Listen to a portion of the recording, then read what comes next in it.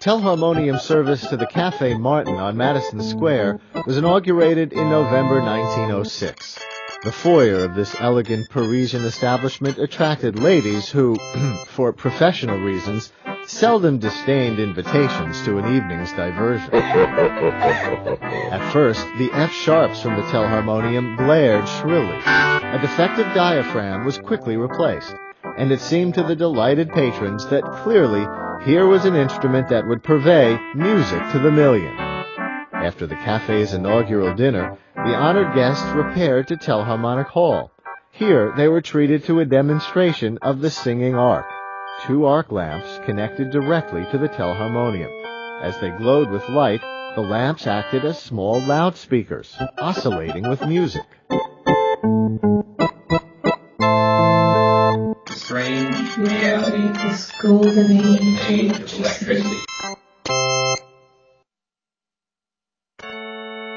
Early in December, Mark Twain visited Telharmonic Hall.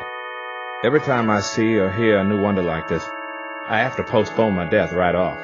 I couldn't possibly leave the world until I've heard this again and again.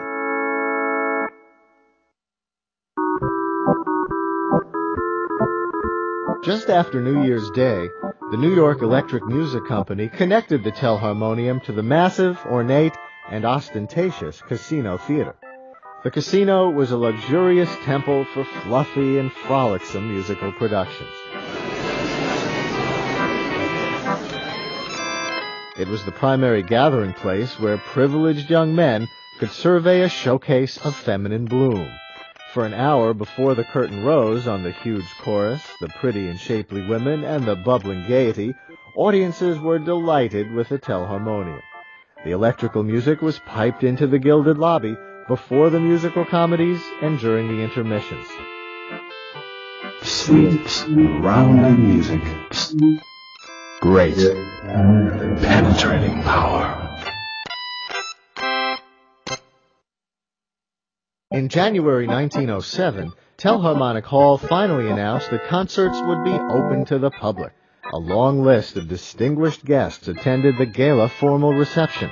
Present were composer Victor Herbert, banker Spencer Trask, financier George Foster Peabody, conductor Walter Damreich, playwright Clyde Fitch, and inventor Peter Cooper Hewitt.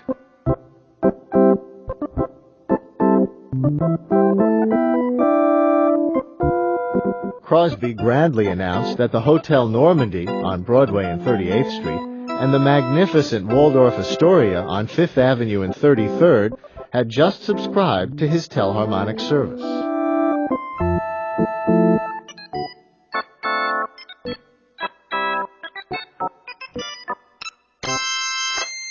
Clear, sweet, perfect tones.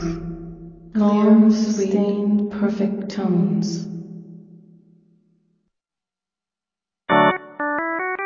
Inside Telharmonic Hall, music played from horns hidden in the circular divan, the ceiling, ferns and shrubs, columns and urns. The prestigious Elliot Schenk was named the new music director and replaced the little-known and expendable Edwin Hall Pierce.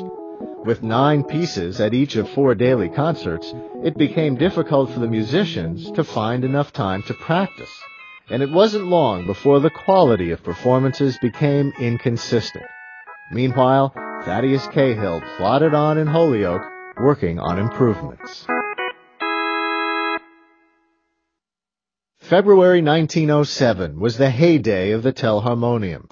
At the unveiling, critics had noted that Telharmonic music was deficient. Rather crude and lacking in variety.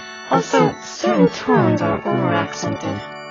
Yet, in the space of a few weeks, it had become a popular novelty, and hundreds filled Telharmonic Hall for each concert. The New York newspapers daily carried glowing reports. The hall featured exciting demonstrations of tone building, the sounds of the different acoustic instruments as they were built up from scratch. Vocalists sang, and a violinist played along with the instrument in the hall, but at first only the keyboard music was transmitted over the wires. After a few weeks, Broadway singer Isabel Winlock was hired to record gramophone records for the telephone transmission of vocals along with the Telharmonium. a blend of woodwind and brass with a peculiar twang of zone. Many of the new hotels purchased the service, the Victoria on Broadway and 27th, and the Imperial on Broadway and 31st among them.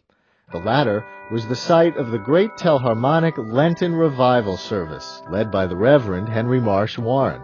As the good preacher announced the hymns in the hotel meeting room, the performer at Telharmonic Hall was cued to begin by telephone. At a simultaneous service at Telharmonic Hall, the hymns were sung and transmitted to the subscribing hotels.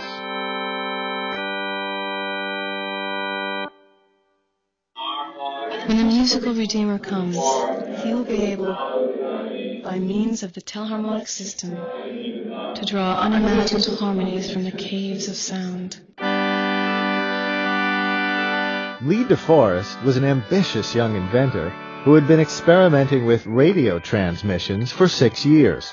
He had just invented the three-element vacuum tube, the triode or audion. In February 1907, he persuaded a skeptical Oscar T. Crosby to let him broadcast the telharmonium.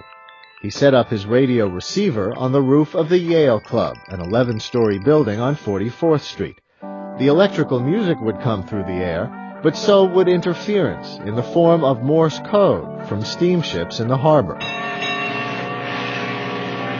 Next, DeForest put his apparatus on the top floor of the Times Tower, a skyscraper on 43rd Street.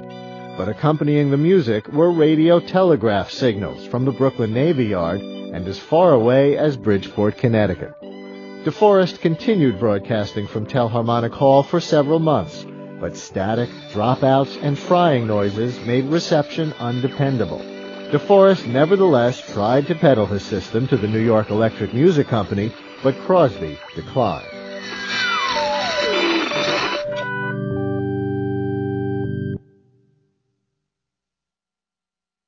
In April, the Hall announced the end of its first season.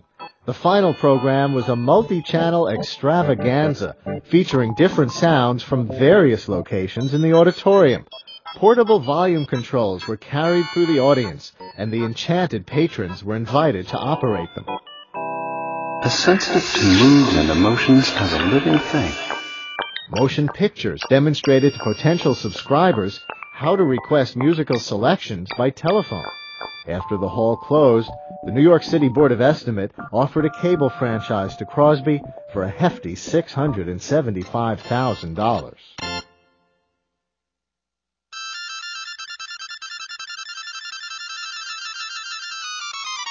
By the fall of 1907, it had become obvious to Oscar T. Crosby that the telharmonium would never eliminate traditional instruments and the salaries of those who played them.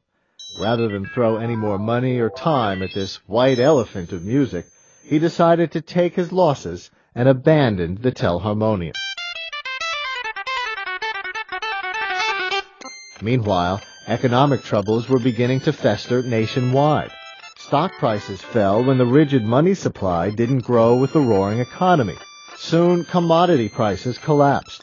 In October, the Knickerbocker Trust Company failed when it was discovered that its directors were loaning the bank's money to themselves. Other banks tumbled in rapid succession, and the panic of 1907 was on.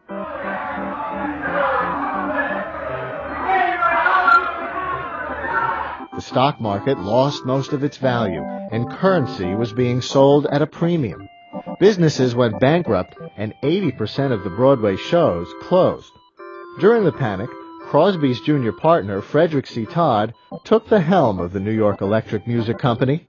While depositors were withdrawing their money from banks, he formed a new corporation to lure fresh investors and prepared to supply electrical music along Broadway once again.